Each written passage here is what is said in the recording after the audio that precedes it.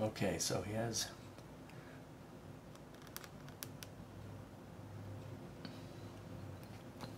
sort of big, droopy eyes, large eyelids.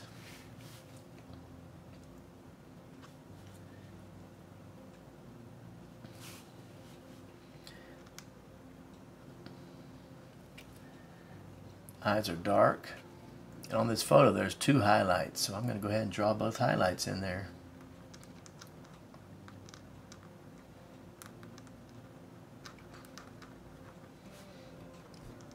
And a shadow from the eyelid, under eyelid, and we got some wrinkles.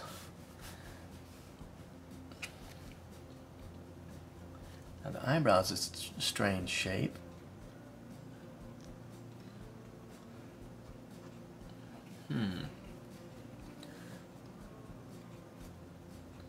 Let's see, how should I draw this? Okay. This is sort of actually the wrinkle of the brow.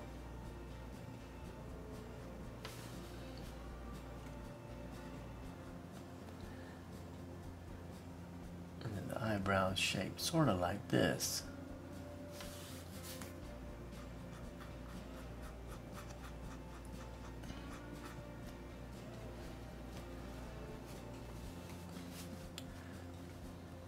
Okay, there's a little wrinkle there at the inside of the nose, the bridge of the nose. Now let's get the other eye in there. He has some large eyelids that are tucked under his brow.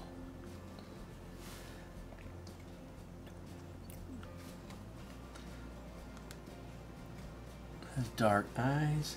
There's 2 highlights on this one too, so draw those in there,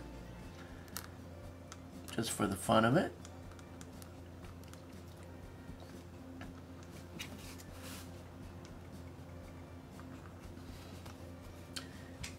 Now we're going to get the eyebrow on the other side, and it's sort of like a square of hair. There's a square shape here is what I'm seeing, and then a little bit extra. So I'm going to draw in that square shape, and then the little bit extra. Okay, we got the underlid and a wrinkle. Okay, now the nose.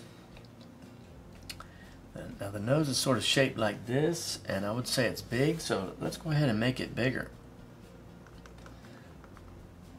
Let's make it real big. Why not?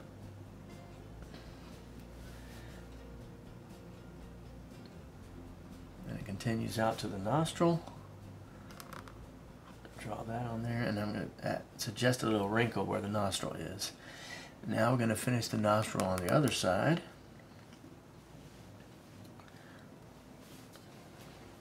Okay. Now he has this awesome mustache. Now it's thick and big, so I'm going to be able to draw this as like one shape. And it's much bigger than a normal mustache, so we can exaggerate it. I want to keep the shape as the same as what I see, but I'm gonna try to push it out and exaggerate it some.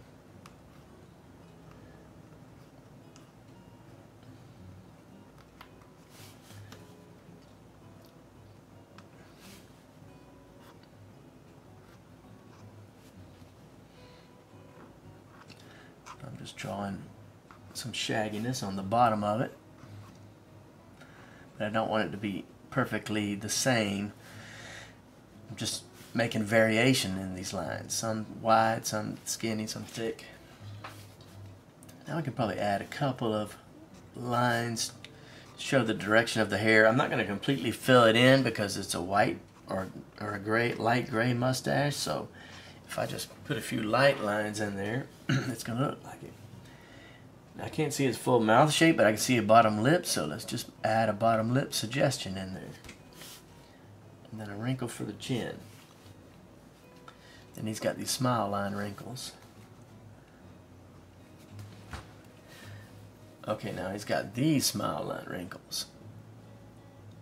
Some people would call them crow's feet, but I call them smile wrinkle. They curve out like that and then curve out down like that.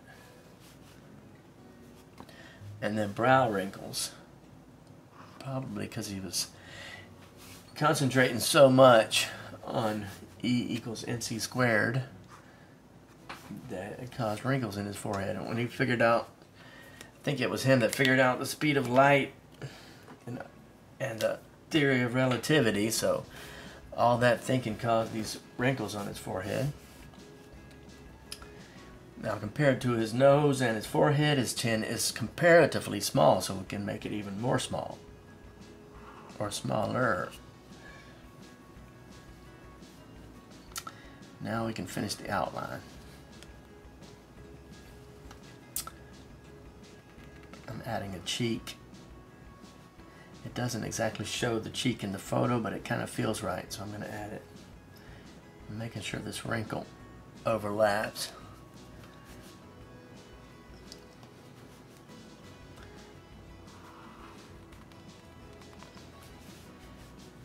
And there's a line here on this side of his face that goes up to his ear.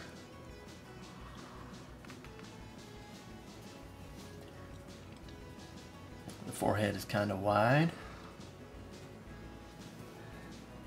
but his white hair is growing out of the top of his hairline, and so I'm not going to draw a solid line. I'm going to break it up like this with some white hair. I mean, suggesting hairs, these lines.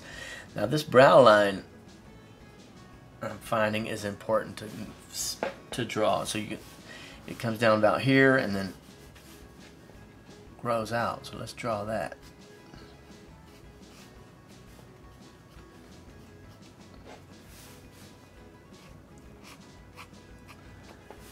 And his ears are kind of big, relatively big, so to speak, no pun intended. Because I heard that, and it may be true, that as a person gets older, your nose continues to grow and your ears continue to grow. And so that's why you'll see an older person with larger ears. I don't know if that's true, but that was told to me by a caricature artist, a professional at a workshop, and so I just have to believe what they say until it's proved otherwise. We got a little bit of a neck here. He's got this big coat. It looks like it's made out of thick wool or something. So I'm just going to draw a thick collar of this coat.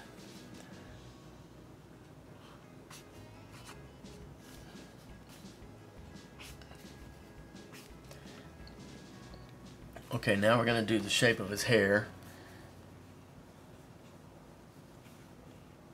I'm not sure how I'm going to do it. I'm just kind of figuring it out as I go. I'm going to show the shape, and I may not do it as a perfectly solid line. I may break it up like this so that it shows, I mean, it reads that it's wispy and a little wild.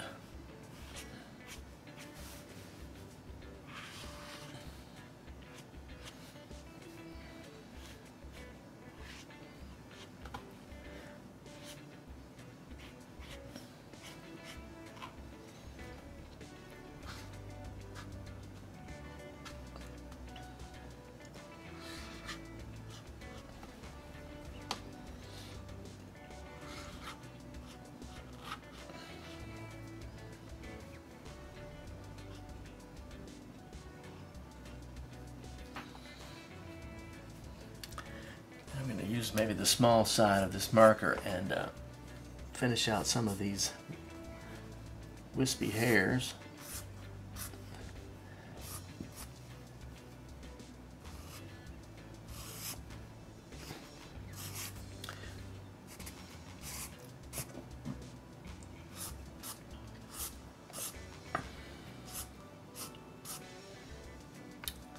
And that is Albert Einstein.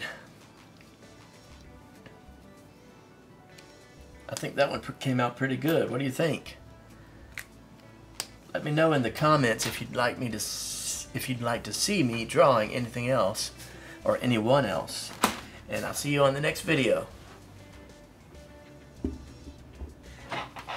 Okay, on this next one we are going to try and draw Albert Einstein.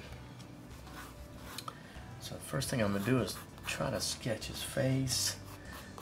And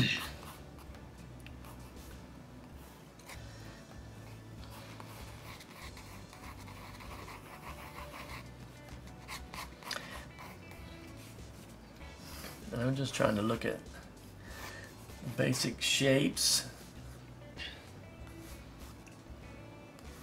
That's all I'm looking for now is shapes. This line here is about where his eyes will be. Okay, so here we go.